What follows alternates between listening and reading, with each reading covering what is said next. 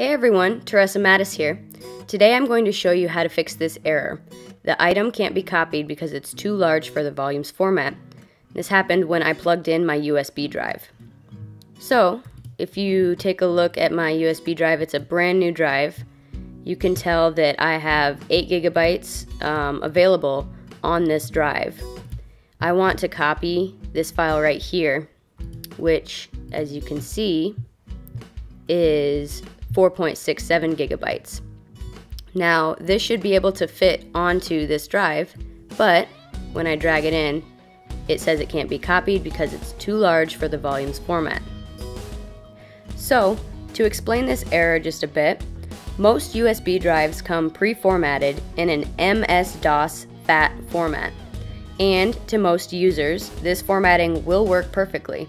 However, for us editors who create high-quality videos, which sometimes can be quite large, multiple gigabytes, the MS-DOS format is just not enough.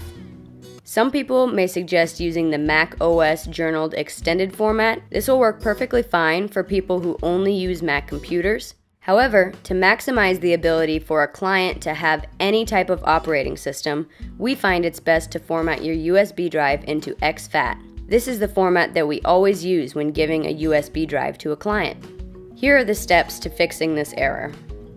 First, you're going to want to make sure to copy any and all of your files on your flash drive to your desktop or another location. You want to make sure that you back up your files because you will be reformatting your flash drive.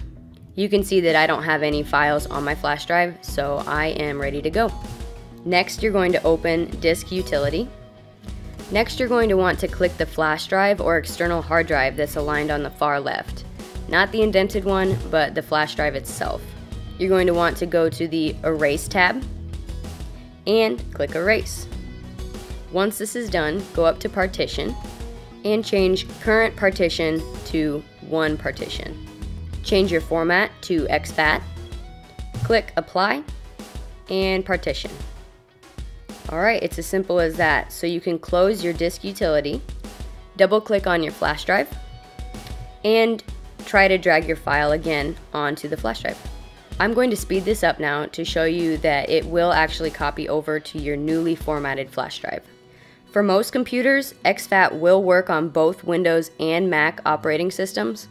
As I mentioned earlier, this is the format that we always use when giving a USB drive to a client.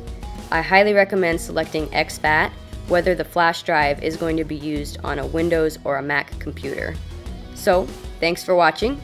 If you haven't already, be sure to check out my official website at www.teresamattis.com and my consulting website at www.teresamattisconsulting.com.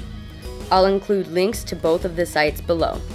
See you next time, and thanks for being awesome.